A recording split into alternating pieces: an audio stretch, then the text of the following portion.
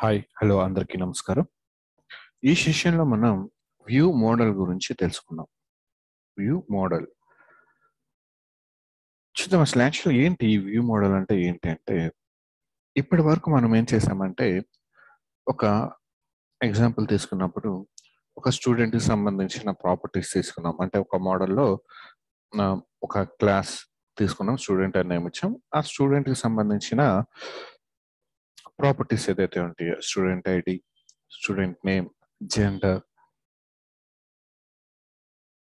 Some branch, some address details, ఇలా ఒక మోడల్ని మాత్రమే మనం క్రియేట్ చేసి రైట్. సో వాటిని ఆ మోడల్ ఆబ్జెక్ట్ని మనం వ్యూకి పాస్ చేయటం జరిగింది. ఇన్ కేస్ నాకు 2 మోడల్స్ లేదంటే 3 మోడల్స్ అదర్ మోర్ దాన్ 1 నేను క్రియేట్ చేయాల్సిన పరిస్థితి వచ్చింది అనుకోండి. ఇప్పుడు స్టూడెంట్ సంబంధించిన డీటెయిల్స్ ఉన్నాయి. స్టూడెంట్ సంబంధించిన డీటెయిల్స్తో పాటు ఇప్పుడు స్టూడెంట్ సంబంధించి some student ID, some name, gender, branch, అలాగే అడ్రస్ ఇలా తీసుకున్నాను. అండ్ నెక్స్ట్ స్టూడెంట్ సంబంధించిన మార్క్స్ సంబంధించిన డీటెయిల్స్ కూడా కావాలనుకున్నాను. సో నేను అది సపరేట్ మాడ్యూల్ అనేది నేను క్రియేట్ చేసుకున్నాను. సో అప్పుడు 2 మాడ్యూల్స్ అవుతుంది. సో ఆ 2 మాడ్యూల్స్ని కలిపి నేను ఎలా చేయాలి, రైట్? సో అదే కాన్సెప్ట్. ఆ 2 మాడ్యూల్స్ని మనం ఇంక్లూడ్ చేసి ఎలా చేస్తాం అనేది ఇక్కడ కాన్సెప్ట్ అనమాట. So view model concept. So ఇక్కడ చూడండి, ఫర్ ఎగ్జాంపుల్ ఎంప్లాయ్ మోడల్ అనేది ఒకటి తీసుకున్నాడు. ఇక్కడ ఎంప్లాయ్ అడ్రస్ సంబంధించి ఒక మోడల్ తీసుకున్నాడు. అండ్ మోడల్ 1 ప్లస్ మోడల్ 2 అనేది ఈ రెండింటిని కంబైన్ చేసి తీసుకున్న వ్యూ మోడల్ ఏదైతే ఉంటుందో ఆ మోడల్లో ఏం చేస్తున్నాడు, ఆ 2 మోడల్స్ ని కంబైన్ చేస్తున్నాడు. ప్లస్ ఎడిషనల్ ఇన్ఫర్మేషన్ ఏదైనా ఉంటే మనకు కావాల్సింది ఈ ప్రాపర్టీస్ ని మనం అక్కడ అసైన్ చేసుకోవచ్చు. అంటే ఎడిషనల్ ఇన్ఫర్మేషన్ కూడా మనం అక్కడ ఇవ్వచ్చు అనమాట. సో ఈ ఆబ్జెక్ట్ ని, అంటే మనం ఎక్కడైతే వ్యూ మోడల్ క్రియేట్ చేస్తున్నామో ఆ ఆబ్జెక్ట్ ని మనం వ్యూకి పాస్ చేస్తాం, రైట్? సో ఇప్పుడు మనం ఎగ్జాంపుల్ చూద్దాం. 2 మాడ్యూల్స్ తీసుకున్నాం. సో ఫస్ట్ వన్ మాడ్యూల్స్ లో మనం ఏమి యాడ్ చేస్తాం, ఫస్ట్ క్లాస్ కదా యాడ్ చేసేది. సో క్లాస్లో సింపుల్ స్టూడెంట్కి సంబంధించి తీసుకుంటాను. సో స్టూడెంట్ సంబంధించి ఒక మాడ్యూల్ అనేది నేను ఇక్కడ యాడ్ చేసుకున్నాను. సో జాగ్రత్తగా గమనించండి. సో పబ్లిక్ ఇంట్ student ID, get and set, స్టూడెంట్కి సంబంధించిన ఐడి అనేది నేను ఇక్కడ తీసుకున్నాను. అలాగే student name, gender, branch, some address. So ఇవన్నీ మనకి స్ట్రింగ్ ఫార్మాట్ లోనే ఉంటాయి.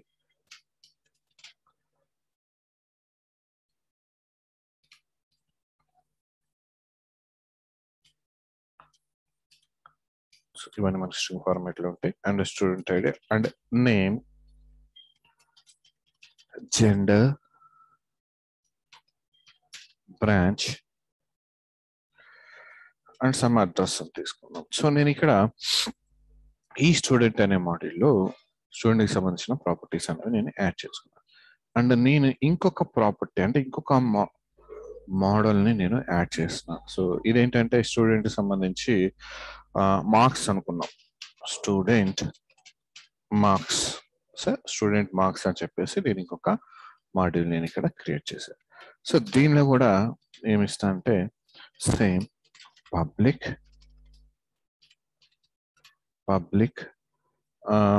నాకు కామన్గా స్టూడెంట్ది ఐడి అనేది కావాలి కదా. So student ID and next marks కూడా సేమ్ ఇలానే తీసుకున్నాం. సబ్జెక్ట్ 1 సబ్జెక్ట్ మార్క్స్ అనేది. సో సబ్జెక్ట్ 1 2 3 ఇలా మార్క్స్ తీసుకున్నాం.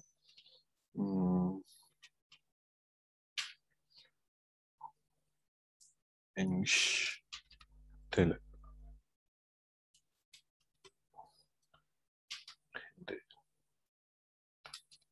సో మార్క్స్ మనకి కావాలి అనుకున్నాం. క్లియర్? సో ఇక్కడ నేను 2 మాడ్యూల్స్ తీసుకున్నాను. So first one student and student marks. Student marks లో స్టూడెంట్ ఐడిని బేస్ చేసుకుని తీసుకుంటున్నాను. And English, Telugu and Hindi అని చెప్పేసి 3 సబ్జెక్ట్స్ తీసుకున్నాను. అంటే వాటి ఇక్కడ ఏమి ఇస్తున్నాం మనం, మార్క్స్ అనేవి మనం ఇక్కడ ఇవ్వాలి అన్నమాట. మార్క్స్ అనేవి మనం అక్కడ ఇవ్వాలి, సబ్మిట్ చేయాలి. సో నేను ఇక్కడ 2 మాడ్యూల్స్ తీసుకున్నాను, అంటే 2 మాడ్యూల్స్ని నేను కంబైన్ చేయాలి కదా.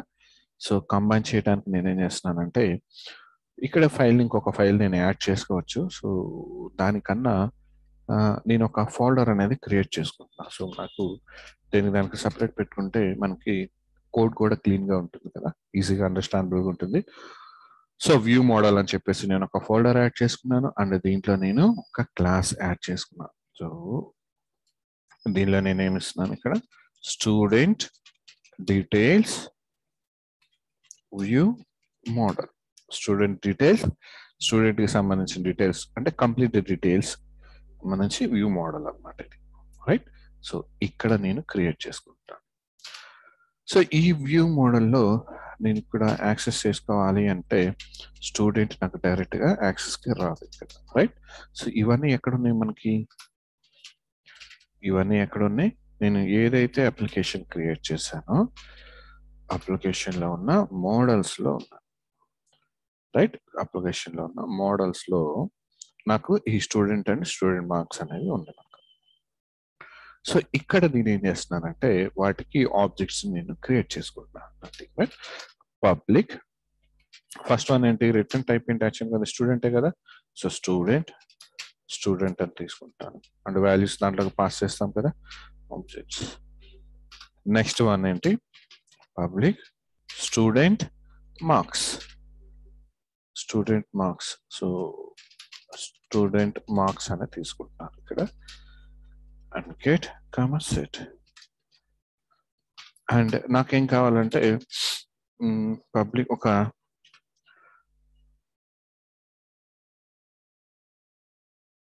ఏదైనా నేను ప్రింట్ చేయాలనుకుంటున్నాను, నేను సమ్ హెడర్ అనుకున్నాం, సమ్ హెడర్.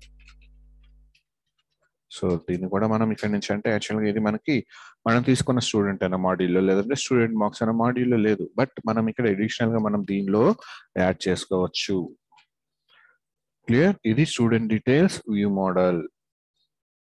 ఈ వ్యూ మోడల్లో మనం ఇక్కడ యాడ్ చేసాం రెండు మోడల్స్ ఏదైతే ఉన్నాయో స్టూడెంట్ అండ్ స్టూడెంట్ మార్క్స్ సంబంధించిన వాటిని ఇక్కడ మనం రెండింటిని ఇక్కడ యాడ్ చేసాం, అండ్ అడిషనల్ గా కూడా సమ్ ప్రాపర్టీస్ ని మనం ఇక్కడ యాడ్ చేసుకున్నాం. సో దట్ మీన్స్ ఏంటిది, ఈ స్టూడెంట్ అని మన క్లాస్ ఏదైతే క్రియేట్ చేసామో మోడల్ దానికి సంబంధించింది, ఇది రిటర్న్ టైప్. ఈ స్టూడెంట్ మార్క్స్ అనేది కూడా ఈ స్టూడెంట్ మార్క్స్ దీనికి సంబంధించింది రిటర్న్. సో దానికి ఒక ఆబ్జెక్ట్ అనేది ఇక్కడ క్రియేట్ చేసుకున్నాం, రైట్.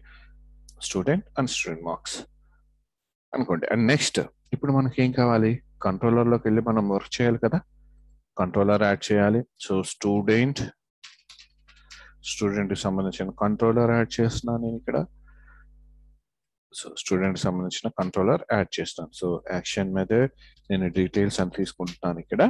సో జాగ్రత్తగా గమనించండి, నేను అక్కడ యాక్షన్ మెథడ్ ఏం తీసుకున్నాను, డీటెయిల్స్ అని తీసుకున్నాను, అంటే నేమ్ చేంజ్ చేశాను అది.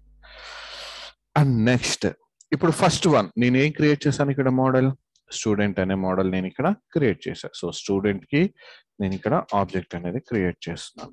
సో స్టూడెంట్ కి ఆబ్జెక్ట్ క్రియేట్ చేయాలంటే ఇవన్నీ నాకు ఎక్కడ ఉన్నాయి, MVC application demo dot models లో ఉన్నాయి. అండ్ సేమ్ అలాగే నేను వ్యూ మోడల్ ను కూడా నేను యాక్సెస్ చేసుకోవాలి కదా. సో డాట్ వ్యూ మోడల్, వాటిని మనం నేమ్ స్పేసెస్ ని యాడ్ చేసుకున్నాం. And now student some yes is equals to new student, properties ని ఇక్కడ వాల్యూస్ ని అసైన్ చేస్తున్నాం. ఫస్ట్ స్టూడెంట్ కి సంబంధించిన ఇన్ఫర్మేషన్ ఇద్దాం. సో ఇక్కడ చూడండి నాకు వస్తుంది student ID, suppose 101. Next one name,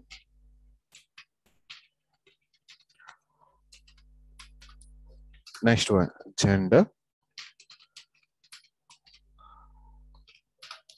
so మనం జస్ట్ స్పేస్ కొడితే మనకి రిమైనింగ్ ఇంకా ఏమేమి మిగిలినాయి కూడా మనకు వచ్చేస్తుంది ఐడెంటిఫికేషన్ కోసం, ఇది జస్ట్ చెప్పేస్తుంది, right. Next one branch, suppose CSC branch అనుకున్నాం.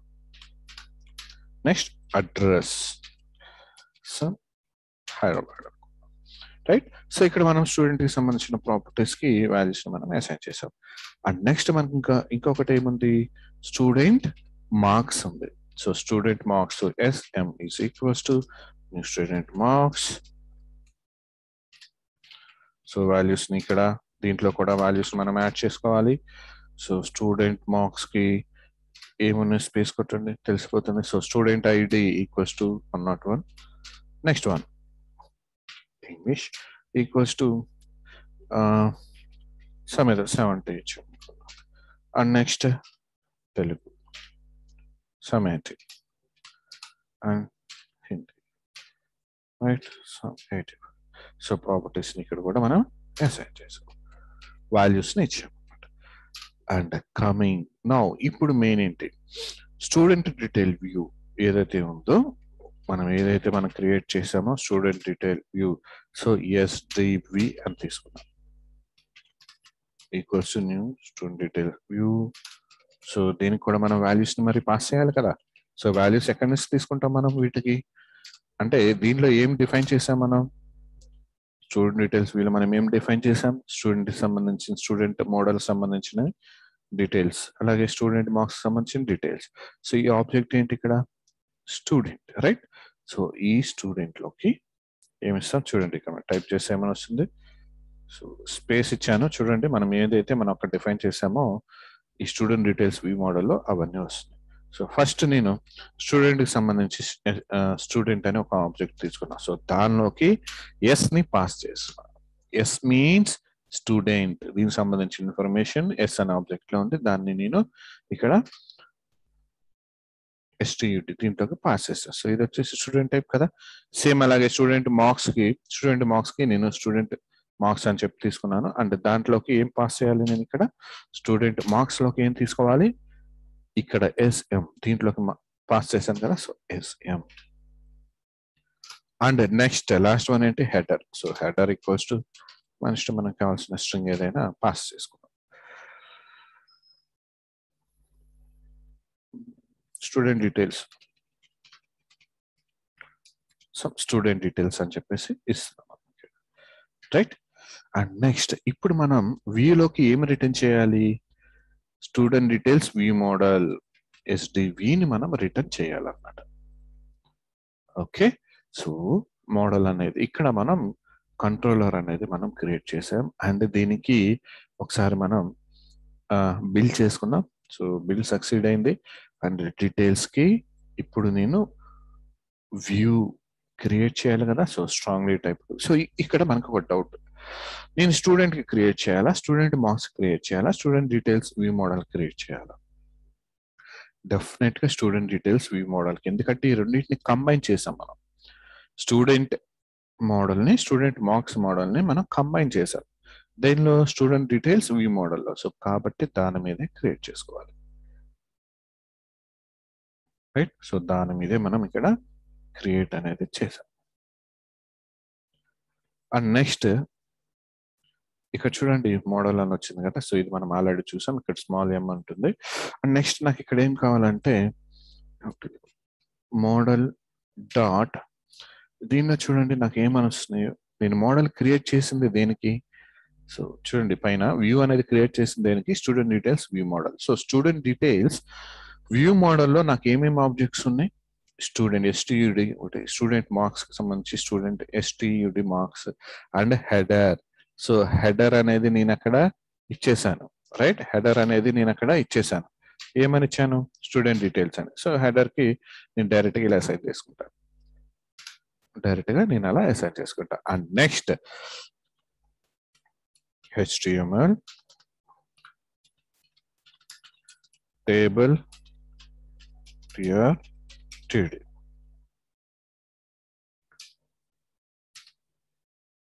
సో ఫస్ట్ నాకు ఇక్కడ కావాల్సింది స్టూడెంట్ ఐడి. సో స్టూడెంట్ ఐడిని ఎక్కడి నుంచి తీసుకోవాలి, మోడల్ చూడండి క్యాపిటల్ మోడల్ వస్తుంది, మోడల్ డాట్, ఇక్కడ మనకి 2 మాడ్యూల్స్ ఉన్నాయి కదా, స్టూడెంట్ ఎస్టీయుడి అనే మాడ్యూల్ ఉంది అండ్ ఎస్టీయుడి మార్క్స్ అనే మాడ్యూల్ ఉంది. సో ఫస్ట్ వన్ వచ్చేసి నేను ఎస్టీయుడి మాడ్యూల్ నుంచి తీసుకుంటాను, ఎస్టీయుడి module dot student ID.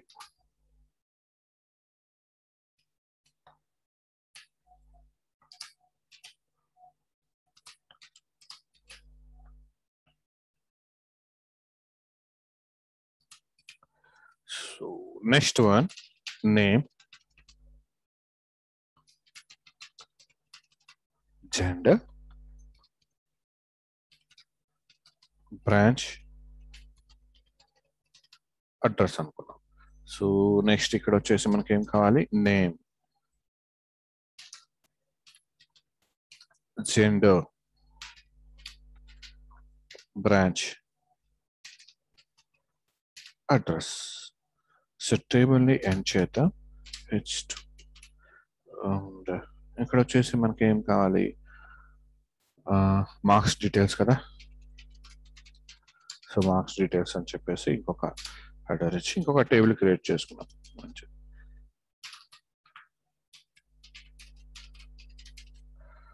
So ఇక్కడ వచ్చేసి దీనిలో కూడా ఫస్ట్ మనకి స్టూడెంట్ ఐడి ఉంది కదా. So student ID and next model dot, ఇక్కడ మనం ఎక్కడి నుంచి తీసుకోవాలి, మార్క్స్ డీటెయిల్స్ కదా. సో మార్క్స్ నుంచి తీసుకోవాలి, marks dot student ID.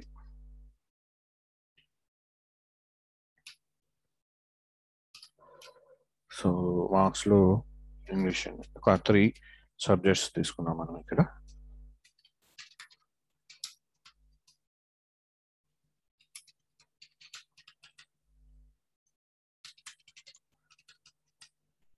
And subject marks dot English.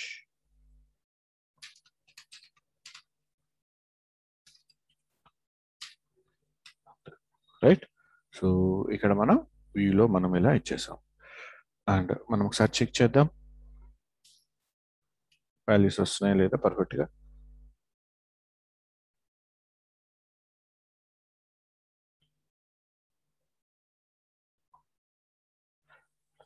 దీనిలో వచ్చేసి మనకి మనం తీసుకున్నది controller, student and action method details.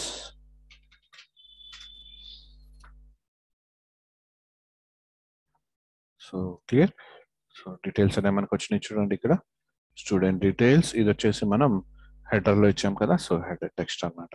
So values అనేవి వచ్చినాయి. రైట్. ఇలా వ్యూ మోడల్ని తీసుకొని అంటే మల్టిపుల్ మోడల్స్ని కంబైన్ చేసి మనం ఇలా యూస్ చేస్తాం. రైట్. న్యూ కాన్సెప్ట్తో మళ్ళీ కలుద్దాం. Thank you.